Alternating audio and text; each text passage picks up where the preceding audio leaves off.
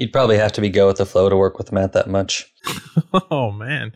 I know I'm getting a grilling on this. I'm just kidding, Matt. Yeah, we kind of warned you, though. You knew this was coming. Yeah, but if you knew David... Yeah, that's what I'm about to say. It's like you don't know me.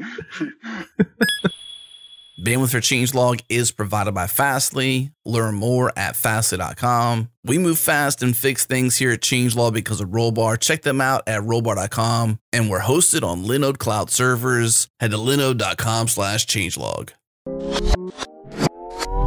Linode is our cloud server of choice. Grab the Nanode plan for just $5 a month, just $5. That gets you a gig of RAM, a blazing fast 25 gig SSD, and 1 terabyte of transfer. Let's be honest, you can go a long ways on that $5. When you do need to scale up, their prices are predictable, so you can put your calculator down. You won't need it. We've been running changelog.com on Linode for years, and we've always impressed by their award-winning support team. Check them out at linode.com/changelog. Once again, that's linode.com/changelog.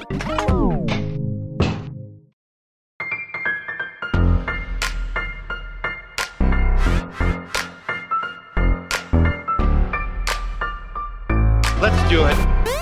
It's go time. Welcome to Go Time, your source for diverse discussions from around the Go community. Next week on the pod, databases are back, baby. This time, the panel focuses their attention on Postgres. With special guest Johan Brandhorst. You may remember Johan from episode number 101 on security for Gophers. If not, go back and give it a listen in our archives. You can find them at changelog.com/GoTime or just scroll down a ways in your podcast app. You'll find it. Okay, let's talk Go in production. Here we go.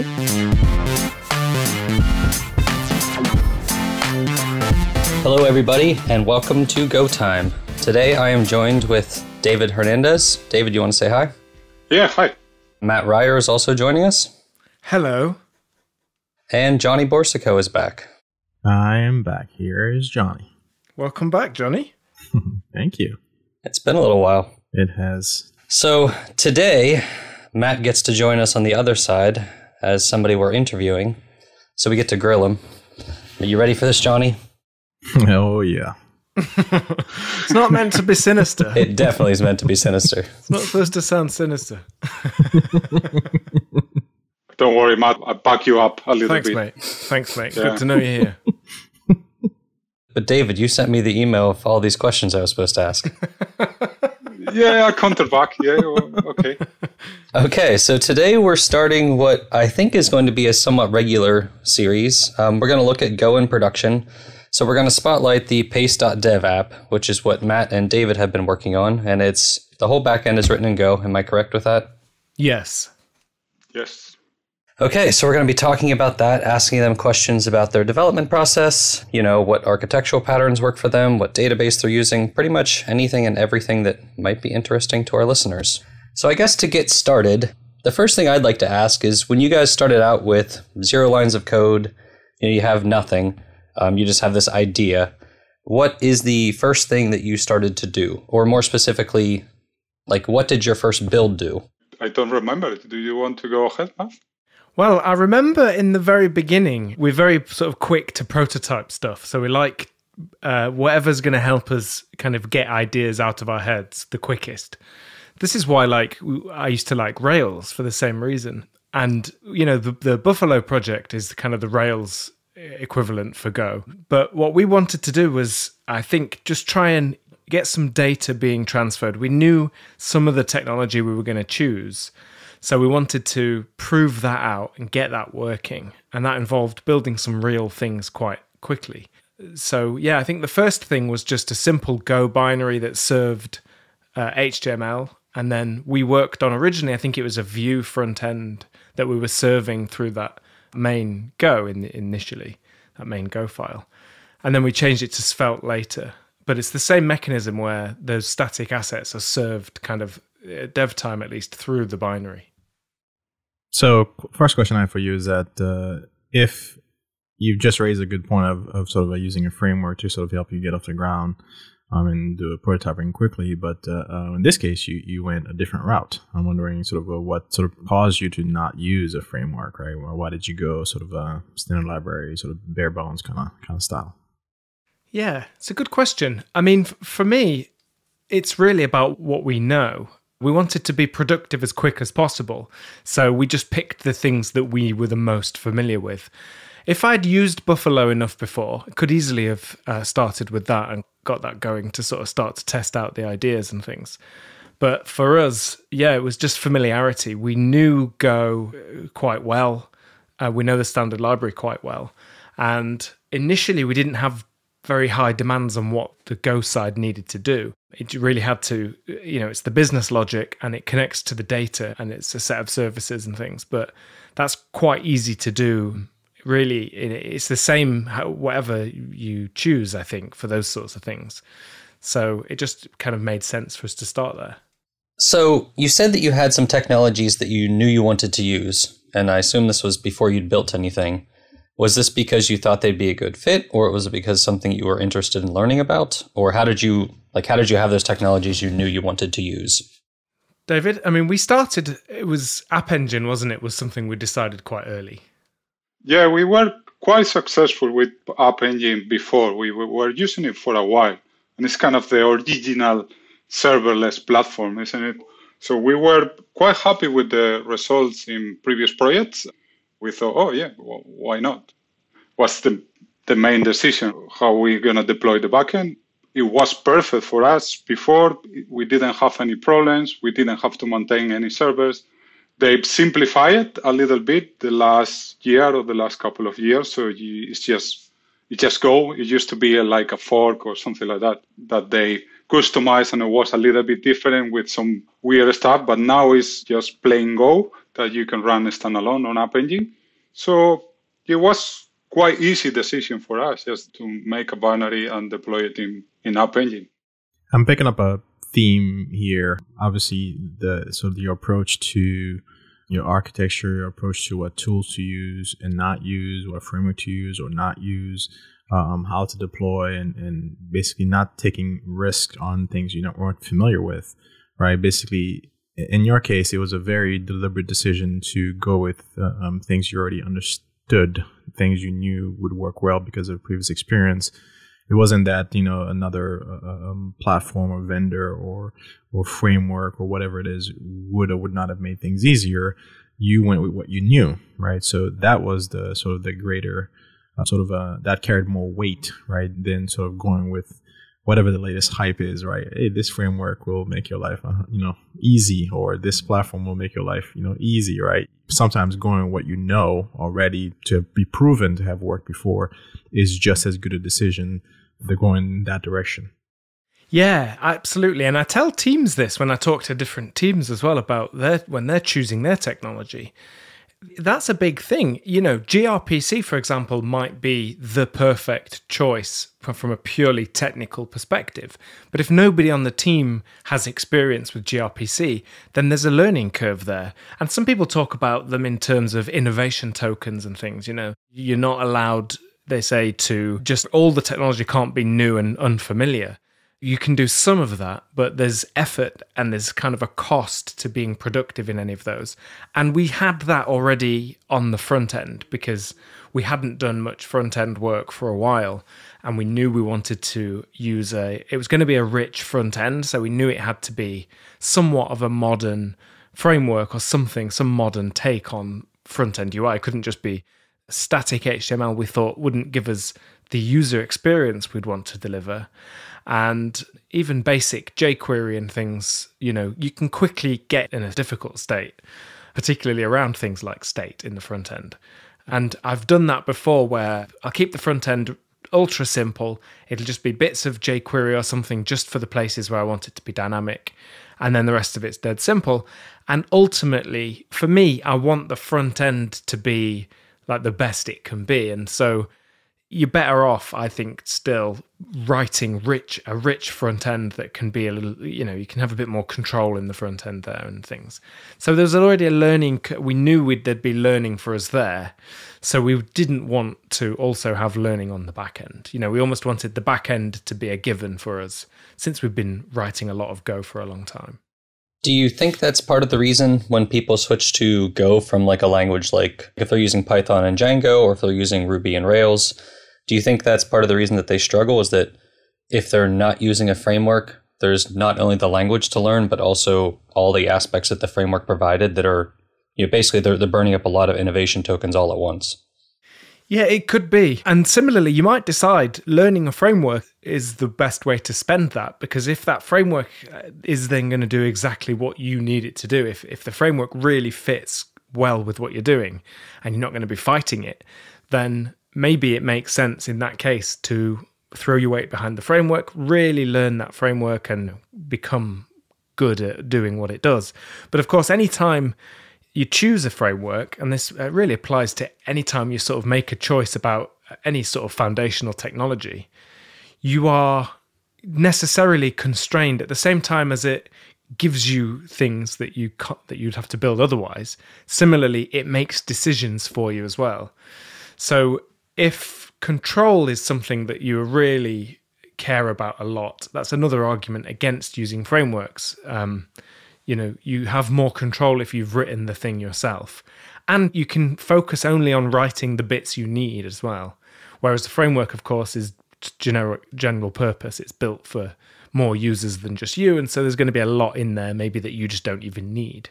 So we didn't have that problem either. We were able to pick the problems that we wanted to go after and then focus and build only the bits we needed or that we felt we needed. So it's always interesting when you talk to teams about sort of decisions made. Obviously, the two of you have worked together before, and you sort of know each other in terms of so your propensity to go one way or the other on whether it's architecture or technology. I'm wondering, sort of, were there any in terms of initially in terms of design and how you were approaching solving this problem and creating this product? Were there any sort of strong feelings for one thing over another that perhaps one of you sort of really felt like you needed to go a particular way? Like, I'm trying to understand sort of if, like all teams, right, you had certain sort of some friction, right, between certain decisions, architectural or otherwise. Yeah, we have frictions every day, probably, isn't it, man? It's like every day is a friction and battle. I like this way, I like this the other way. But at the end, one of the things that we constantly do is run little experiments. It's like very little experiments that you can throw away in a few hours or a day. Whenever Matt or I do something, stand alone, because most of the time we are pairing, we try to prove the other one wrong. It's like this kind of thing, like, oh yeah, Matt told me to this. Probably it's not a good idea. I'm going to prove him wrong. And I just do it and say, oh, look at it. It's working. Oh. And he's usually wrong, right? Of course he is. But I'm also 90% wrong. So it's also a healthy. Yeah, it's like argument-driven development. Yeah, pretty much. Yeah, but it does serve a good purpose, though. I mean, to be honest, when it comes to tech choices, I don't know that there were any of those kinds of frictions, actually. But when it comes to things like abstractions, right, when we can see, this is something that we talk about all the time, but basically early abstractions are very dangerous. And so we tend to pick each other up when we notice we're sort of reaching for an abstraction and we feel like we're not ready yet. That one definitely happens a few times where we will instead choose to duplicate it and not build the abstraction first and see, so we understand the problem a bit more. A Matt abstraction killer. It's like, Matt tell me, oh, I found this problem again and again. Shall we do an abstraction? No, Matt, no time for abstractions right now. Yeah, it doesn't ever. The next day he asks again, maybe has a better chances, but yeah. Do you have an example of something that you recently went to do that you decided to copy over? It happens quite a lot in the front end because we have little bits of functionality that we find repeating again and again. One example is the waiters we have in the front end. So we should focus more on the Go side, I suppose, but let me just tell you this quickly. So you get like a spinner in the browser when something's loading, when some data's loading, and we use an integer to basically count the number of operations that we're waiting for, instead of just a Boolean to say whether the spinner should be visible or not. And that way you can actually have, say, 3 requests going. depending on what the user's done, maybe they've clicked things in a certain way that encourages 3 requests to be made. And then that counter can count up to 3. And, in the finally block, as these promises are being filled, as these requests are being fulfilled, we then decrease that counter. And that allows us to show the spinner until all the data's ready. And only at the end, it's kind of like a wait group in Go, actually. That feels like there should be an abstraction there. That's something we do again and again and again. But in practice, in code, it's just an integer and then a few places where you increase and decrease and things. And so it would be more complicated if that was an abstraction. Because then imagine looking at that and forgetting like what that was and then having to try and go and learn this complicated counting system for things, rather than when you can just see it in the code, it increases and it decreases here. In the backend is security. We have a lot of code to check. Well, it's a project management tool, so you have like orgs. So we have all over around, check user is in org, check user has permissions to write a message or a card in an org. Because the permissions are not very complex yet, we don't have a really clear abstraction for permissions. So every time that we do something that we need to assert what the user is or what is the user allowed, we just repeat the code to check permissions one over again. Maybe one day we can do a middleware or something like that organize better permissions, and we refactor most of the code. But until now, we didn't find a better way just to copy and paste the permission check. Yeah, so he's right. There's about 10 lines of code almost at the start of every one of our service implementation methods that does the same thing. And of course, a couple of times it'll break the rules. If we'd made an abstraction early, then the next time we needed it, probably suddenly you could make this request even if you're not in this organization, for example, which happens, things like signing in and stuff like this. So yeah, it is kind of the most valuable lesson, I think. And it feels like the code feels bloated, doesn't it? When you look at the code and you keep seeing the same things repeated, we get a bit obsessed with wanting to dry that up. And I think that's worth resisting. I'm interested in sort of how that sort of plays into the flat folder hierarchy you've chosen to sort of adopt, right? So because when you're thinking of abstractions, I think sort of how your file system looks, how you break, how you have your folders and your files and the naming, all that stuff, that also plays a role in how you think, right, of your abstractions, right? So having a flat folder structure where you have all your Go files, and the only thing that's really driving sort of where you look for certain representations of concepts within the product, right, is based on the name of the file itself. But what came first? The one thing to stay away from abstractions, or basically saying, hey, like we have a flat folder structure, therefore that's going to impact how I think about my abstractions? That's a great question. I actually think it all comes from that being a little bit allergic to these abstractions, because we've done what everyone else has done and junior developers will do, which is we've again and again built abstractions that were wrong, or we tried to structure, like we put everything related to comments in a comments folder. And then if you want anything to do with comments, you import that comments package in Go. So that seems completely reasonable. Until then, suddenly you need that comments service. You need to be able to send comments from a different part of the system that you didn't think about before. So now there's a new dependency between that and some other package. And actually, we've in the past just tied ourselves up in knots with this and have difficulties with pulling out anything common into a different package so that they can both then import, trying to solve that dependency and avoid cyclic dependencies and things like that. And it was quite a headache. And the benefit felt like the only benefit you'd get is it looks neat in Finder, or it looks neat in the file list. So if you can sacrifice that, this is what we do. We have an API folder and all of our services are just in that one folder. So there's no question now, if we're going to add a new service, where does it go? It just goes in that same folder with the rest of them. And I think it probably looks quite naive. Like a junior developer wouldn't do it like this because of how overly simplified it is. And we don't think it's necessarily going to stay like a completely flat structure forever, necessarily. We just don't know what that structure should be yet. So we're waiting until that's more obvious before we start to break this thing up. It's not true for everything. some things are just as a concept completely separate. But within our system, especially given the way that different things interact in any sort of sophisticated system, there are no clear lines between services. We just went for something simple and had basically public-facing services and internal services, and that's more or less it. Yeah, the only time that we ask ourselves that if this should be a package is when we think, oh, is this something that potentially we can make open source and people contribute? That's why when we start, oh, that should be an independent package that we use externally so we can make it better, potentially release open source and other people contribute. And I think that's the only time that we really try to ask ourselves harder if, oh, this should be self-contained or should be not. Otherwise, it's just go to that folder.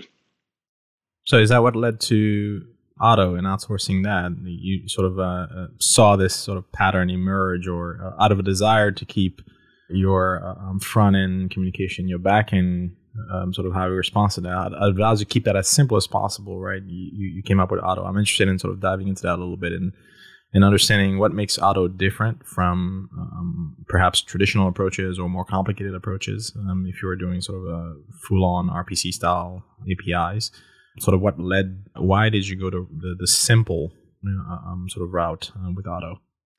Yeah, that's a good question. So the Otto project, the problem we had is we wanted to have the front end in the browser communicate with the server. So naturally, in my history, I've used mainly REST services and JSON services and things over HTTP. And when we were looking at this, we started with gRPC. We started looking at gRPC as a way to have this communication. We were limited a little bit because App Engine at the time may still not let you open any ports you want. You have to sort of stick to their rules with the port. And of course, gRPC servers like to open on a separate port, and it's a kind of binary connection. It's a different sort of thing.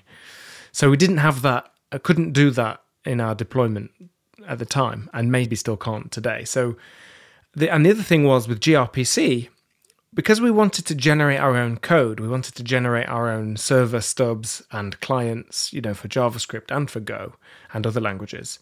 We started to look at how to do that using gRPC, and essentially you have to build these plugin tools which themselves are very complicated, and you sort of have to know gRPC in order to be able to do them, because they dog food gRPC. They actually take a gRPC message through standard in. That's how the plugin architecture works for the gRPC toolchain. And we just couldn't get it working. It was just too hard, frankly. And all we wanted was to be able to have a kind of RPC back and forth between the client and the server. Yeah, it was funny because the proto buffer definition, we were looking at it and it's to Matt, oh, this look a little bit like Go. If you remove some things and put some things, it's just exactly like interfaces, isn't it? So what about if instead of using proto buffer, we just use interfaces for generation all the code, like the backend, the front end? And I think Matt did it in like a weekend or something like that, these kind of things. It didn't have to prove me wrong that time. I was agree with him, like that could be a good approach. So he did like the basic prototype to just generate code from that interface. We put it together, generate some templates, and I think it's a really cool project. We really like it. It kind of grows with us in somehow, that project. And it's perfect for us because it brings the best of both worlds. It gives you a fixed interface like gRPC does. It's just a definition file, in this case in Go. But also the code that you generate is really readable. It's really nice, and the templates are very readable. So, and the last thing is the browser is just JSON, so you can debug it with your usual tools. You can see what's coming in, what's coming out. So it's kind of a perfect fit for us. So we are quite happy with that little project.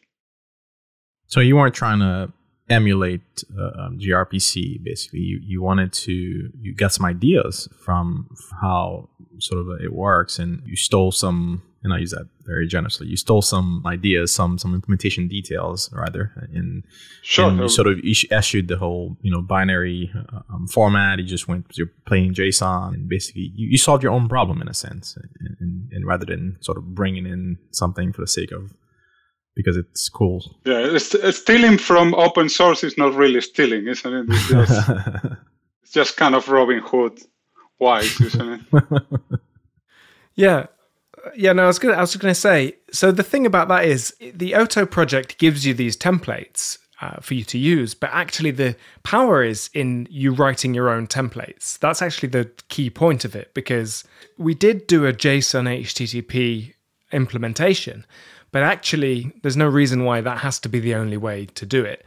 You could actually generate protobuf files and go down and have that as well, have that whole sort of tool chain as well. We probably wouldn't want to do that, but there's no limit to what we can create. Somebody wrote a Rust client template, for example, as part of the open source project.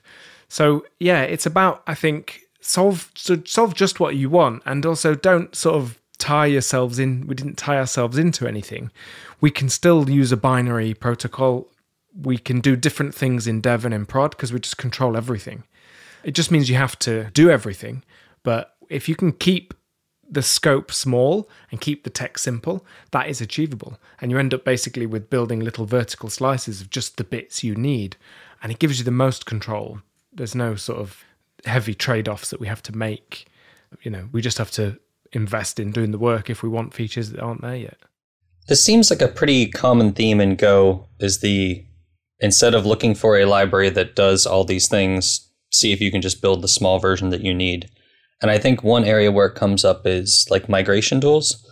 So like if you need something to handle your database migrations, if you're coming from Rails or Django or something, it's very common to have all of that built in, like every possible variation of it. So were there other aspects of your application where you felt that was the case? Like, did you have to write custom migration tools, or did you have to do anything else sort of like this where you built a small tool that people might expect to sort of exist? We did for our testing, because the way that we do testing is, again, kind of quite different, I think, as a result of how we've been working for so long. But yeah, so we use the built-in Go tester for integration tests, for unit tests, but we have these integration tests which actually use the generated client that hit our real Oto endpoints. And it's just Go code that, reads like normal Go code because you're just calling these methods. They're RPC methods, but they just, because we use the Go client, they just look like real strongly typed methods and things because they are. And so we use that in our test code to make the real calls. And, in order to do that, we need to spin up the data store emulator. We need to have the actual app itself running for us to hit against the RPC calls. And so we built a little tool that does that, a few things. It spins up a few services, it cares about, worries about the environment and things. Not too much. The tool itself calls Go test with a special flag to then go and run all those tests.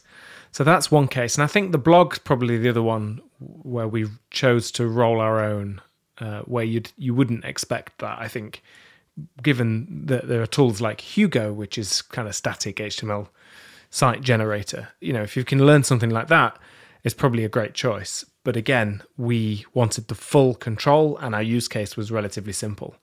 So we wrote a blog tool ourselves as well. And it was another one of those that it was kind of done in a weekend or just a few days. We're taking a break from Pace.dev, one of those little side projects.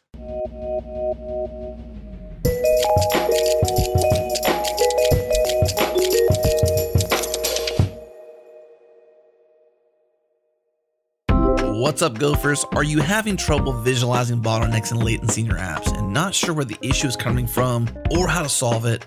Well, with Datadog's end-to-end monitoring platform, you can use their customizable built-in dashboard to collect metrics and visualize the performance of your Go applications in real time. Datadog automatically correlates logs and traces at the level of individual requests, allowing you to quickly debug your Go applications. Plus, their service map automatically plots the flow of requests across your app architecture so you can understand dependencies and proactively monitor the performance of your apps. Start your free Datadog trial today to start monitoring the performance of your applications, and listeners of this podcast will receive a free t-shirt once you install the agent and create one dashboard. Visit datadog.com/GoTime to get started. Again, datadog.com/GoTime.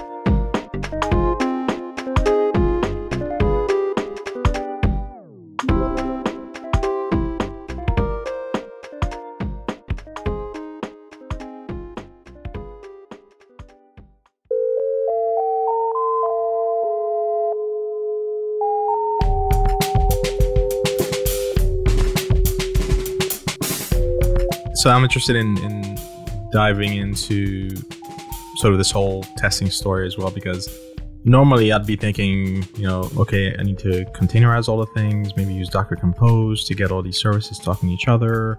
You start to basically add all these sort of layers of complexity, right, to your testing story, right? And basically, you're doing local development, especially if you have sort of a much larger project where you have microservices, nano services, whatever new service thing we come up with, and you keep adding these layers on, right, to try and replicate, right, production. So in your case, you're talking about, okay, I have a front end and I have a back end and I have a data store, right? Those are your three pieces that you care about, right?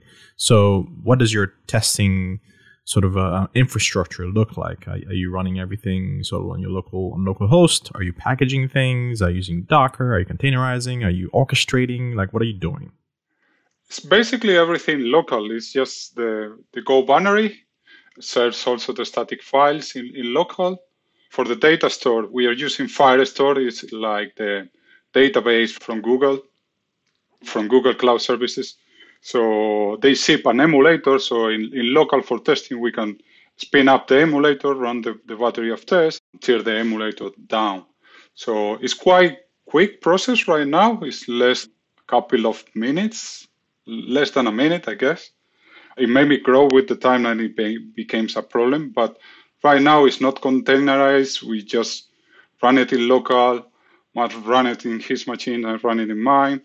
At some point at the beginning of the project, we put a continuous integration thing also in G-Cloud, but we didn't use it at all. We were just doing it more in local than we tried to do it in continuous integration.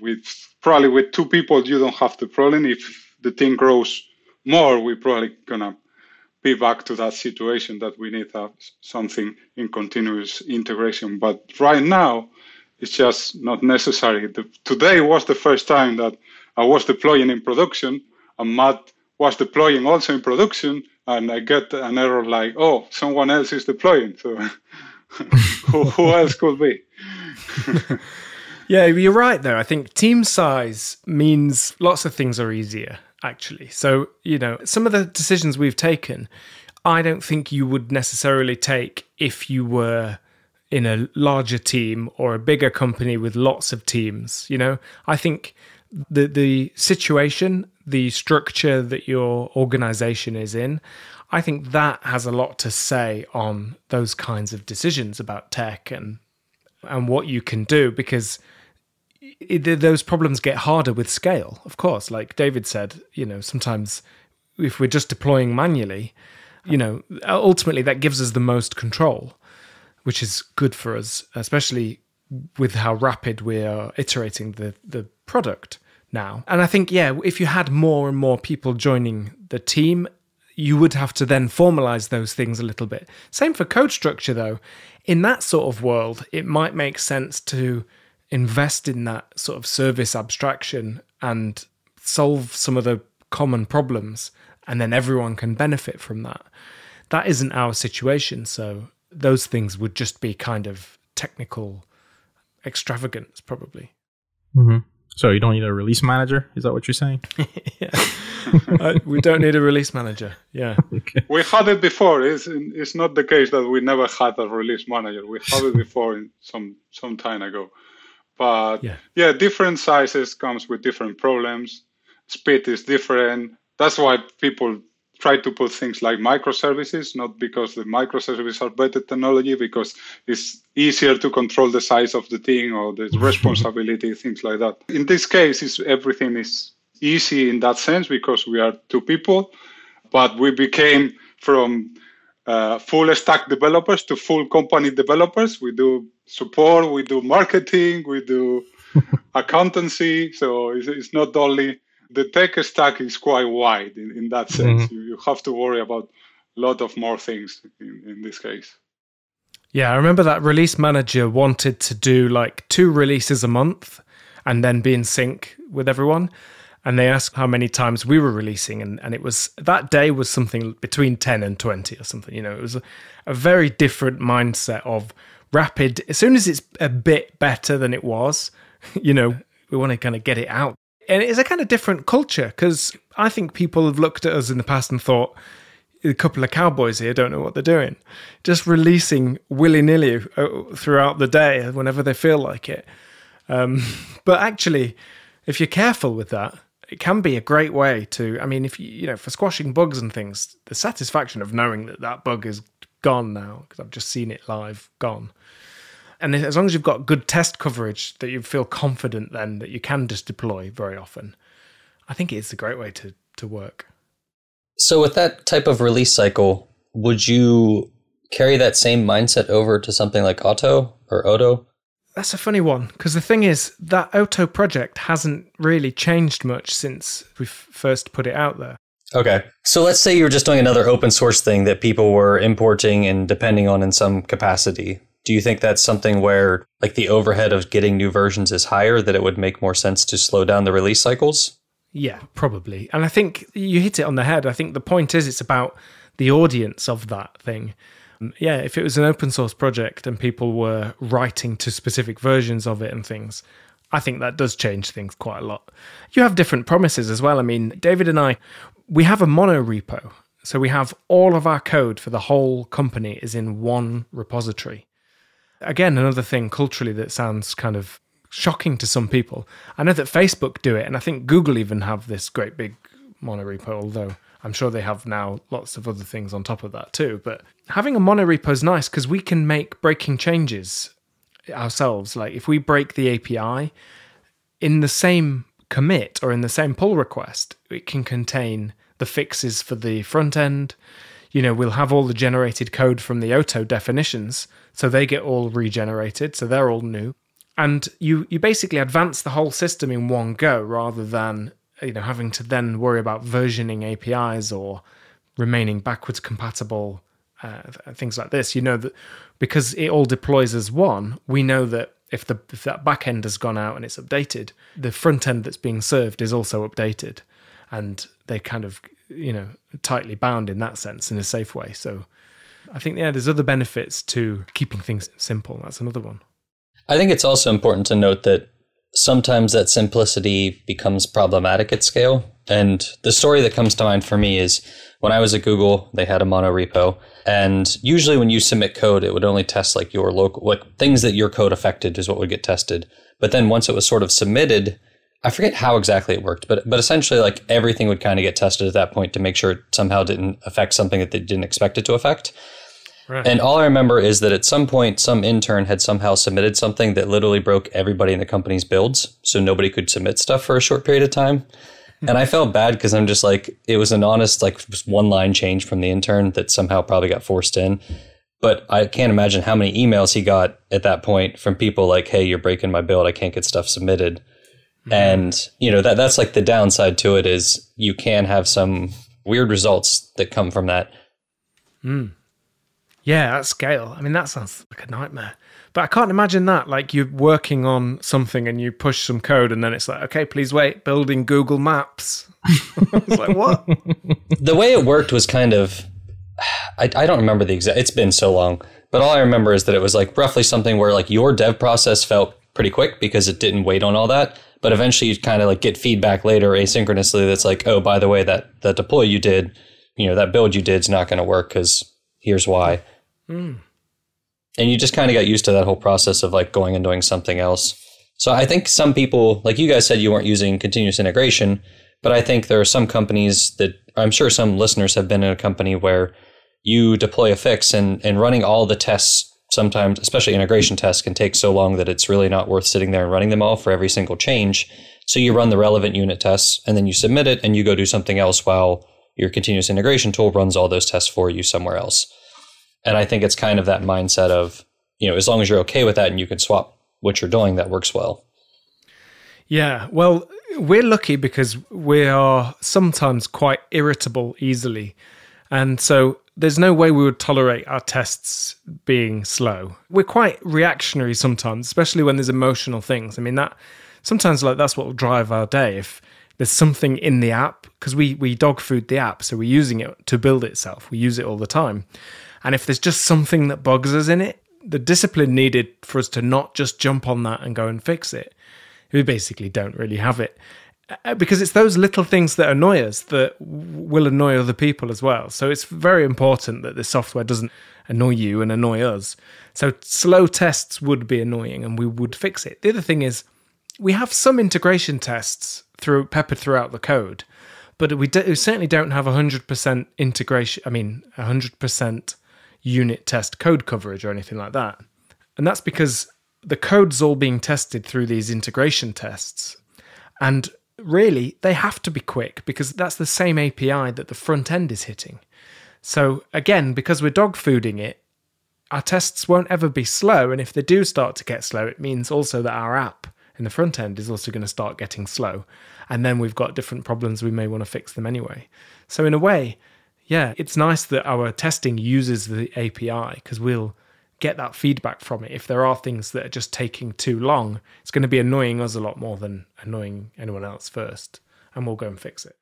Did you not see value in having sort of full end-to-end testing? So rather than having the layer that the front end talks to, right, and which is what you're using in your integration testing, was it too complicated to actually have the front end drive the communication and seeing the whole thing front to back?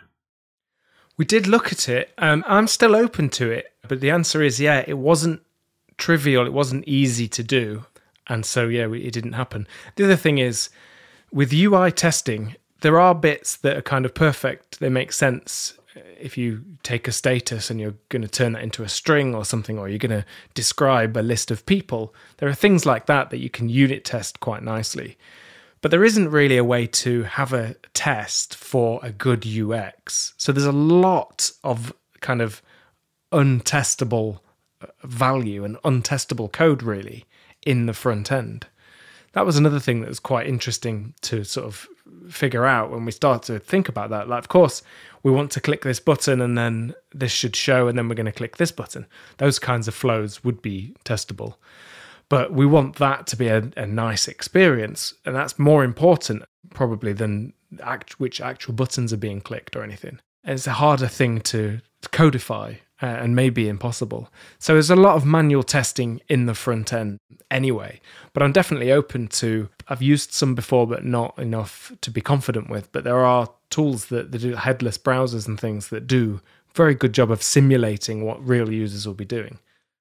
So along those lines, what is the sort of the makeup of your typical functionality from the time the front end triggers it to the number of things that are happening in the back end? So here's what I mean by that.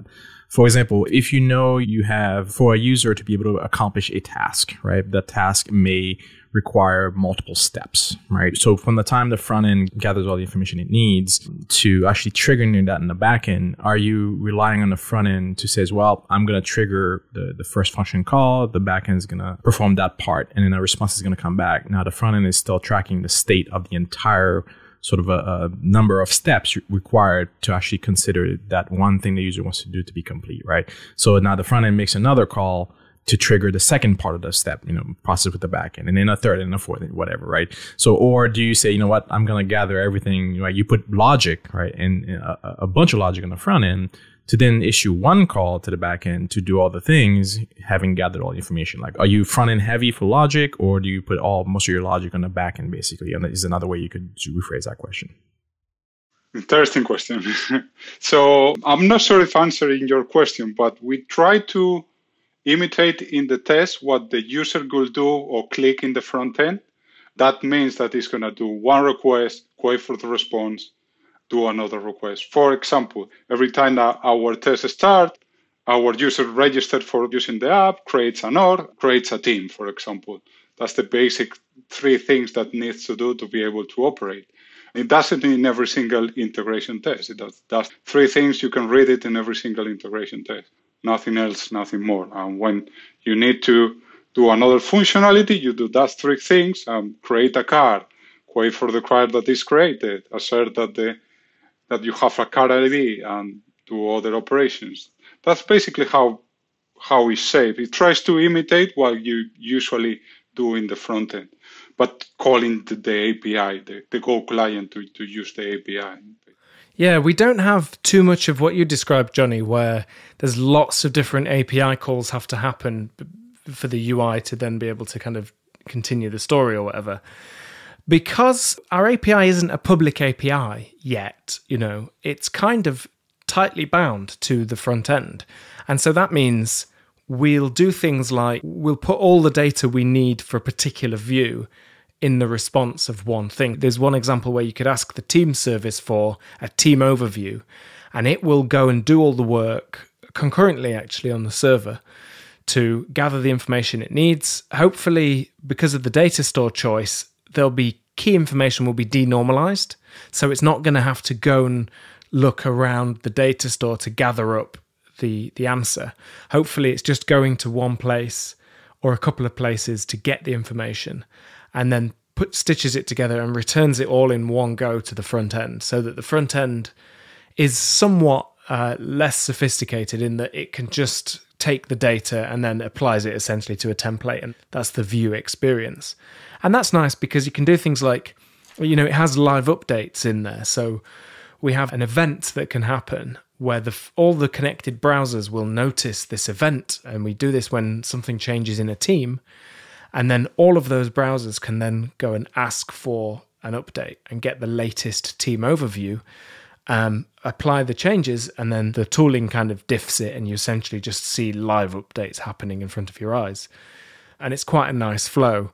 So I think if we were building a public API, we probably would have maybe more fine-grained API endpoints because there'd be more generic general purpose.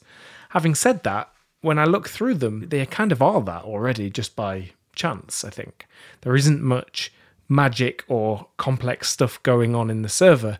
But when there is that, we try and do it in the server because we can test it better there. We're more comfortable in Go. We have strong types in Go, and we don't in JavaScript, things like that.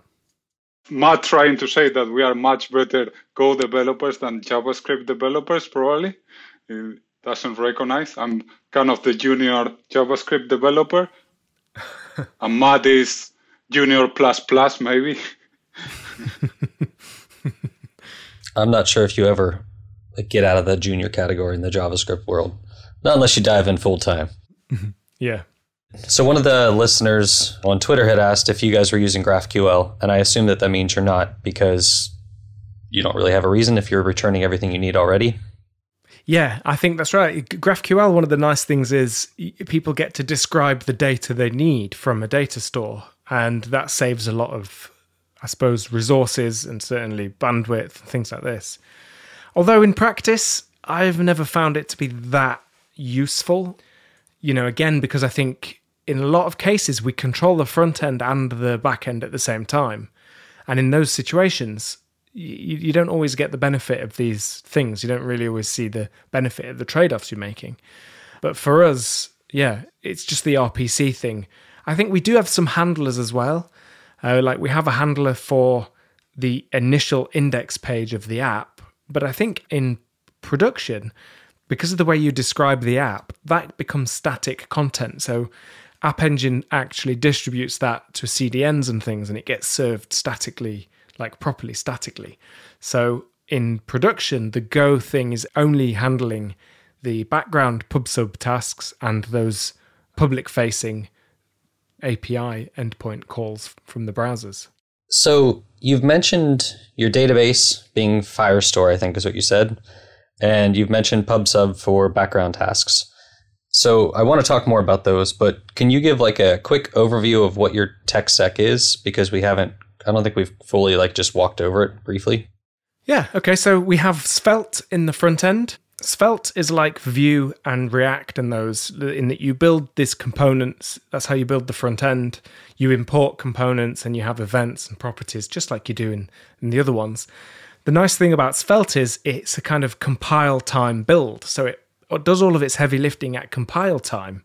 And that leaves you with, kind of like how Go works, just a deliverable asset, essentially a JS file that is, or everything's wired up inside it. It doesn't maintain a virtual DOM. If you change a variable name in React, there's other code has to run in the browser to then go and react to that and let other parts of the system know that. And in Svelte, it wires all that stuff up at compile time. So you don't get that runtime, which is kind of cool. I could say that Svelte is a little bit Go. We choose it because it reminds us, it has a lot of Go in, isn't it? Yeah, minimalist. It's deliberately cut down on the features. It doesn't try and do everything, but that means you can kind of learn the whole of Svelte quite quickly, and then that's everything you need to know then about a system. So that's big benefits in that too, because obviously the learning curve's shorter, which was important for us. So Svelte, yeah, and that's running in the front end. We do have a UIKit CSS framework as well that we've then added our own CSS onto, and we use SCSS for that for the compile time, so we can use variables and things. That all gets then built into static folders. That's then described in our App Engine configuration file. And we also mirror the same kinds of endpoints in the binary. So like I said, serving the static files, we use the file server inside Go for dev to do that. But it's just the same. It's just like hitting a certain path and it works. Then when it gets deployed, App Engine treats the static assets differently. And then we just you use routing essentially in a dispatch configuration file to tell it which paths go where. So you say this folder's all just static, so serve it statically. But these endpoints are going to hit our Go service. And then in there we have our Go server running on that port, waiting for those requests. And it just responds to the requests. It goes through that auto thing. So the translation between JSON and back is done. In our implementations, we're dealing with strongly typed generated code. So we can return errors.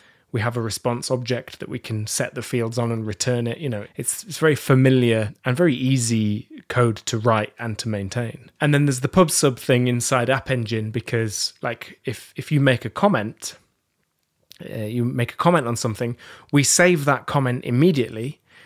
And then we reply and say, okay, it's done, carry on. So that makes the UI very snappy.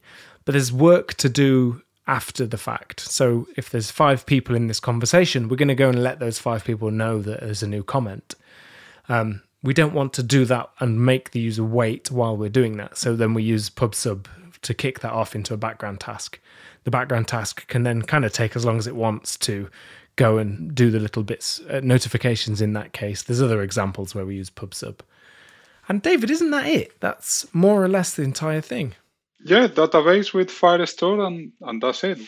We don't have much. We put some data to BigQuery to just back up do some sort of analytics to see how many people are using it, basically.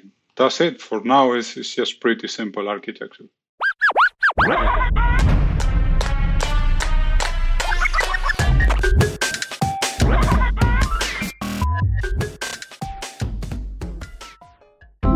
Hi everyone, panelist John Calhoun here. As many of you know, when I'm not recording Go Time episodes, I create programming courses. Some of these are paid, and that keeps the lights on at my house, so thank you to anyone who has purchased one of those. But I also offer free courses. One of those free courses is Go for Sizes. It's a series of 20 Go programming exercises, and in each exercise we build something new or improve upon something we built in a previous exercise. Each exercise is designed to teach you something unique about Go, and they're also a lot of fun. So if you want to check it out, you can do that at goforsizes.com/gotime. That's GOPHERCISES.com/gotime. Or you can think of it as gopher plus exercises mashed together into one word because that's where it came from.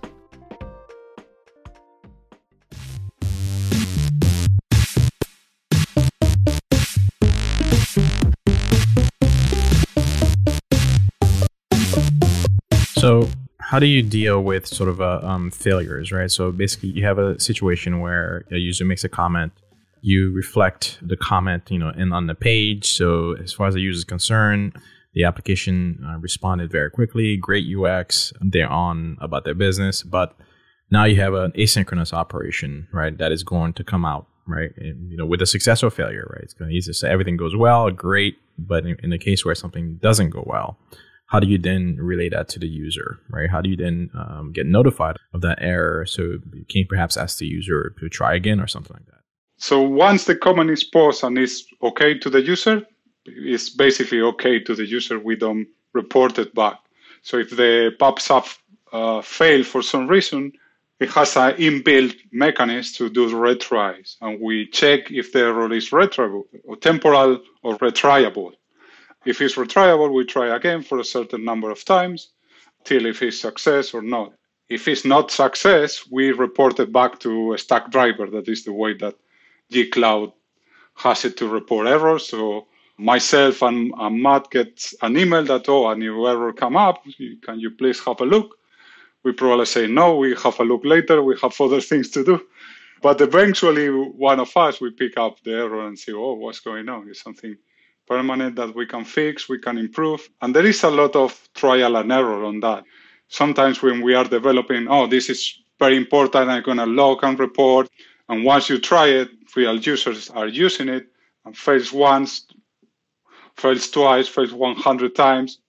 It's not a big deal. It's recoverable.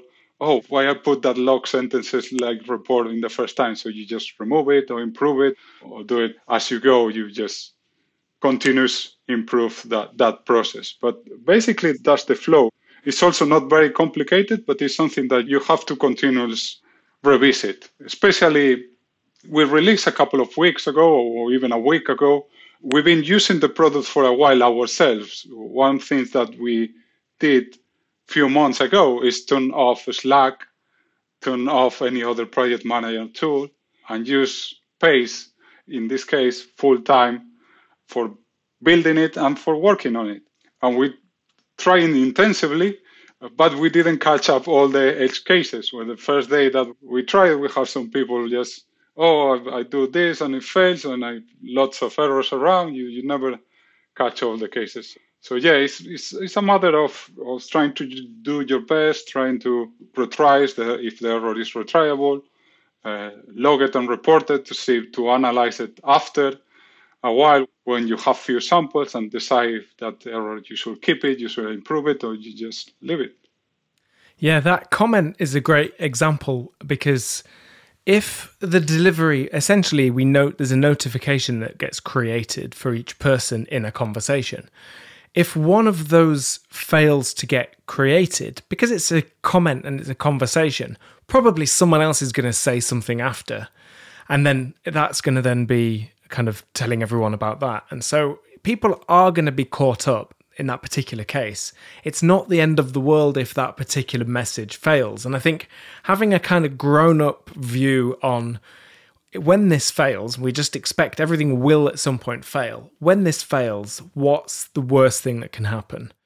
And you can design the system with certain properties, and idempotence or idempotency is one I always mention, which is essentially this idea that no matter how many times you run the operation, the end result's the same as if you just ran it once. So that, as just a simple idea, if you design a system knowing that, for example, the unique ID for a comment or somebody's interest in, say, a piece of work or a conversation, somebody's interest in that, the ID for that is deterministic. It contains the ID of the target thing that you're talking about and the user's ID. And so if the user was to click lots of times of being like interested and not interested, you can kind of toggle it in the UI. If the user were to click that and we didn't have any sort of debounce protection, that could end up with being lots of messages in the system. some of them could be lost and things. But because the result of any one of those working puts the state in the kind of same place as if one of them did, like if I switch on interest and by mistake that generates 3 messages saying Matt is interested in this, because that ID is deterministic and it's the same kind of interest, the net result is it may just put the same record 3 times. That's the worst thing that can happen. Versus if it was just, say, adding to an array or something, you could imagine it could add 3 times to that array, and that's then not idempotent. So some things when it comes to design, I think we have a lot of experience of building various systems. I mean, David doesn't like me saying things like this, but he worked on a project for the Olympics, which is massive scale. And think about all the messaging that's going on in a system that's there to support the Olympics. And you can't say to them the week before, can we just have a quick pre-Olympics, everyone? I just want to make sure that this code's going to work. They said no when he asked. So yeah, then you think, okay, so let's assume it's going to fail. We'll design for that. And you can kind of build systems that are somewhat self-healing. And it's really kind of amazing to see these things just, yes, we'll see error reports, but by the time we go and look, it's sort of self-healed because of the design of it, which is kind of really interesting, I think. This sort of leads into my next question, which is sort of you're using basically a non-relational data store, and that means you can't easily sort of join things and provide sort of the latest and greatest, to the user. So do you factor in some sort of eventual consistency model to the data you're returning?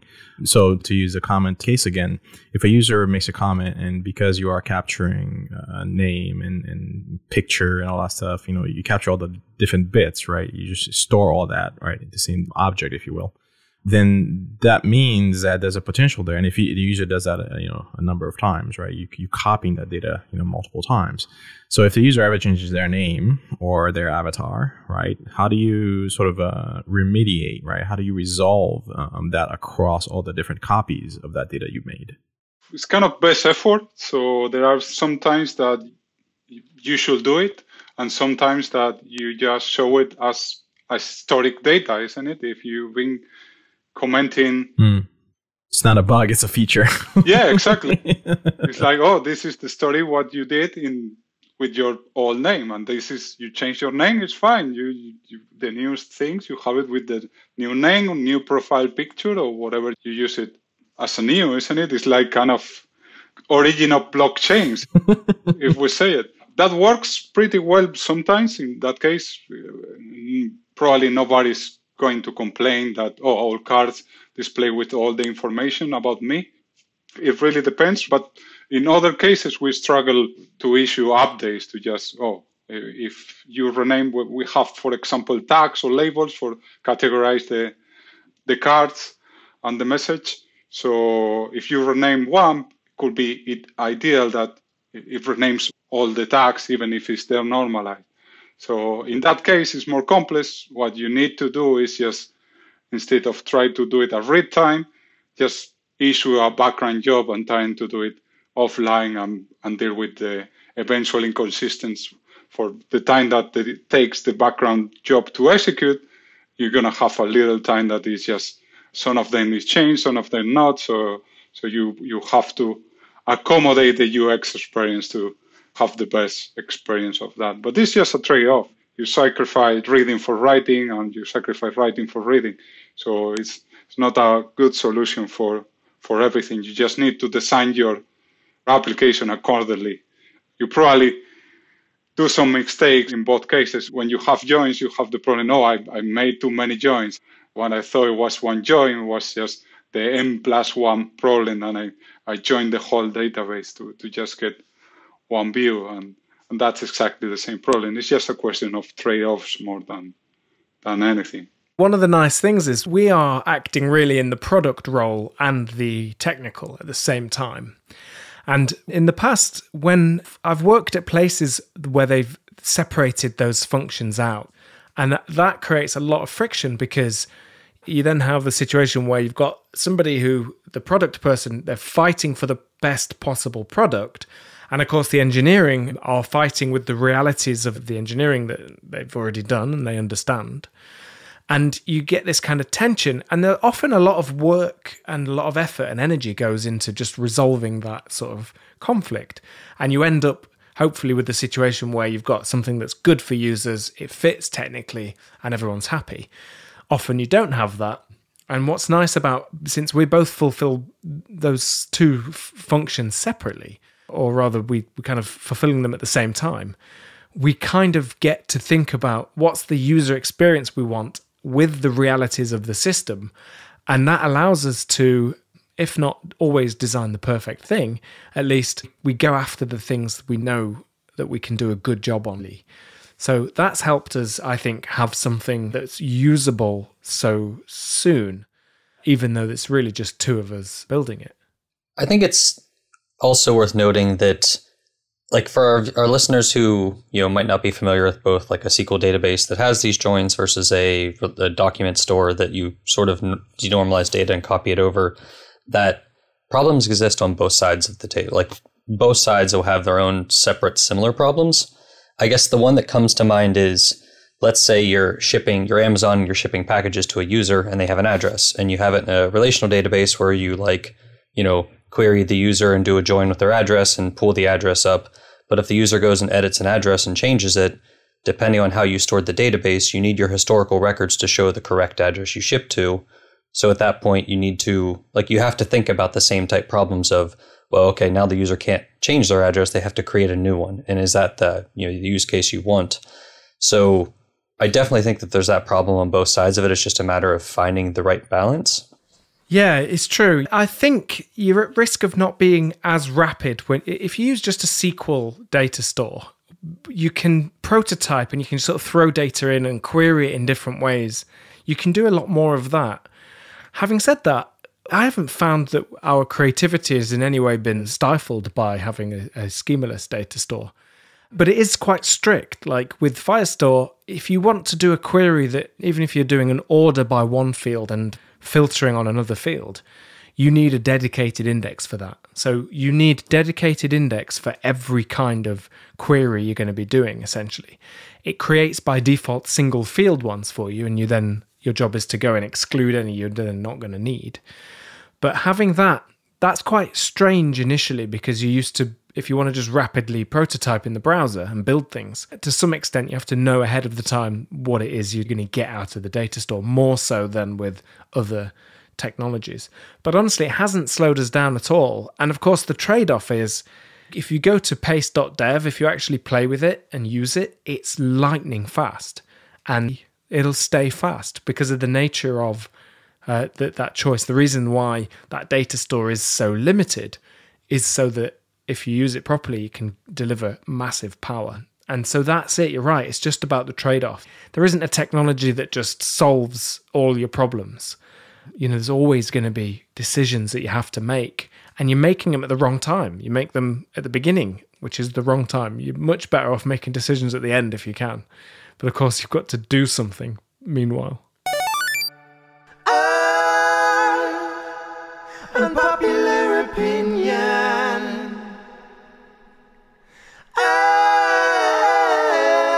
Unpopular opinion. David, Matt, do either of you have an unpopular opinion you'd like to share? Is pairing with Matt an unpopular opinion? Well, it's one of the things that we usually do while we are praying. Matt gets the guitar and we try to do something completely different and build a little song or something like that. Yeah, just do some songwriting instead. Yeah. But actually, an unpopular opinion I have is, you should try and work in tiny teams. A lot of the problems when it comes to software engineering come at scale, and that's not just code scale, but people scale. So if you can have tiny little teams working on a problem, and you can do this within bigger teams, like just literally as 2 or 3 people, you are now a new little team. You can be so effective in such a small group because you cut out a lot of the work needed really to marshal the team. You can't always do it, and it sounds a little bit antisocial, but that would be my unpopular opinion. Tiny teams. Do you have an unpopular opinion, David? I don't have an unpopular opinion. I'm very populist, probably. Go with the flow. You'd probably have to be go with the flow to work with Matt that much. Oh, man. I know I'm getting a grilling on this. I'm just kidding. Matt. Yeah, we kind of warned you, though. You knew this was coming. Yeah, but if you knew David... Yeah, that's what I'm about to say. It's like you don't know me. I'm congratulating Mike for working with me for a while also.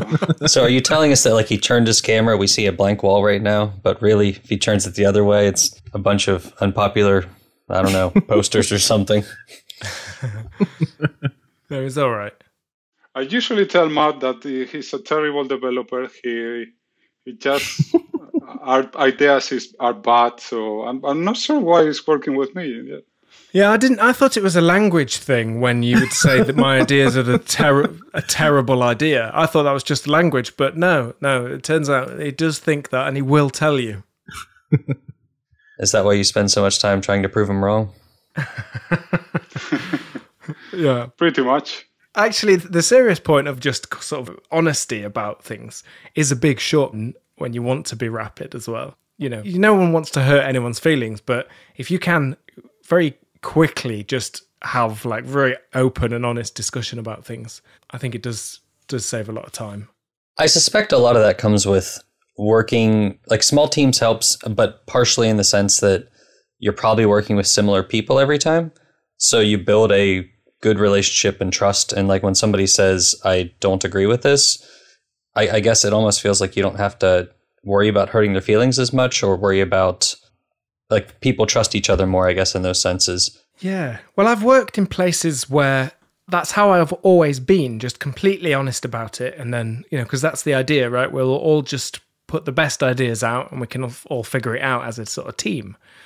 And a few times in my career, that's hurt me where I've just been doing that and I've been kind of politically tone deaf to other things going on, and I've just been quite naive about it, just sort of getting on with it. So yeah, I then was got a bit sensitive about that because it is important that, you want to make sure that the ideas are there, but there are people that hold their ideas very personally and will feel personally attacked if you disagree with the ideas and stuff. So it's definitely worth watching out for, but it is nice being in a situation where that's, less of a consideration and you can sort of just focus on the important bits. You're right, it's about the trust thing and getting to know each other, I think. Getting to know your teammates. Yeah, it's definitely about the trust. So I'm kind of trust Matt and I can say, this looked terrible, I dislike this completely or something like that. It doesn't get hurt. But don't forget that when you communicate in open source, when you're workmates, you try to be exactly the opposite, isn't it? You try to just be polite, try to be respectful, and that's kind of the healthy way to do it. If we get so much issue reports, you can, I don't know about you, but you can feel the tone in the words, in the written words, in many issues, and when something doesn't smell right in the tone in messages or when something is wrong. Even trying to be honest, we try to be very, very clear and very respectful in that way. Every time that we write to public communication or to each other, we try to maintain that. Apart from joking or healthy behaviors in a team, that is also quite fun to do, we also try to do it with up to the best standards, like if we do it in a normal team or with people that we didn't work together yet, or if we're going to hire someone, we probably do the same. All right. Well, Matt, David, thank you for sharing about Pace.dev with us. For anybody who wants to check it out, you can find it at pace.dev. If you want to hear more about why Matt named it that, you can, or Matt and David both, I suppose, you can message them on Twitter as well. Johnny, also thank you for joining. My pleasure. And we'll see you guys next time. That's our show. Thanks for listening. If you want to hear more from Matt and David about Pace, I invited them on JS Party to talk about Svelte and the front end. Never heard of JS Party? It's the greatest JavaScript-focused podcast that records live on Thursdays on the entire changelog network of shows. Matt Ryer himself called it the best party he'd been to in 10 weeks, and I promise he did not follow that praise with a snarky reference to the COVID lockdown. I'll link the episode up in the show notes for easy click-ins. Give it a listen. Thanks to John Calhoun and Johnny Borsico for hosting this episode, to Breakmaster Cylinder for all of our beats, to our longtime sponsors Fastly, Linode, and Rollbar, and to you for making all of our work worth the effort. Please do tell a friend about GoTime. We truly appreciate you spreading the word. That's all for now. Postgres next week.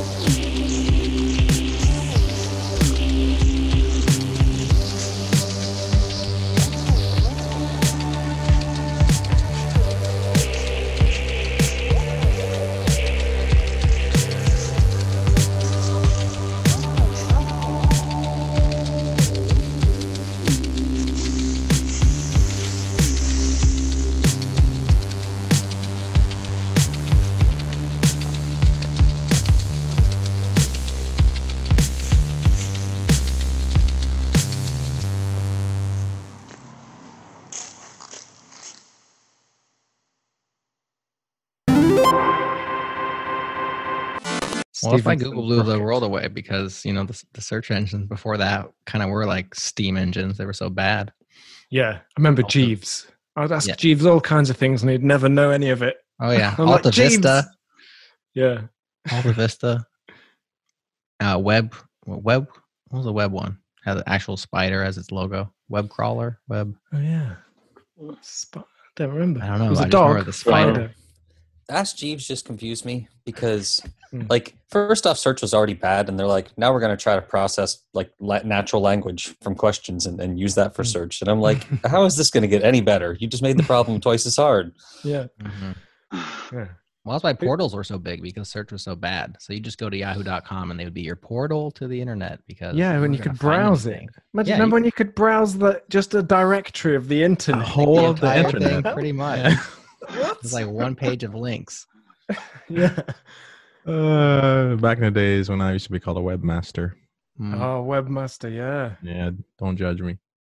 I still kind of want that to be my email. A Just webmaster. webmaster at. Webmaster. That's funny. Good times. The good old days.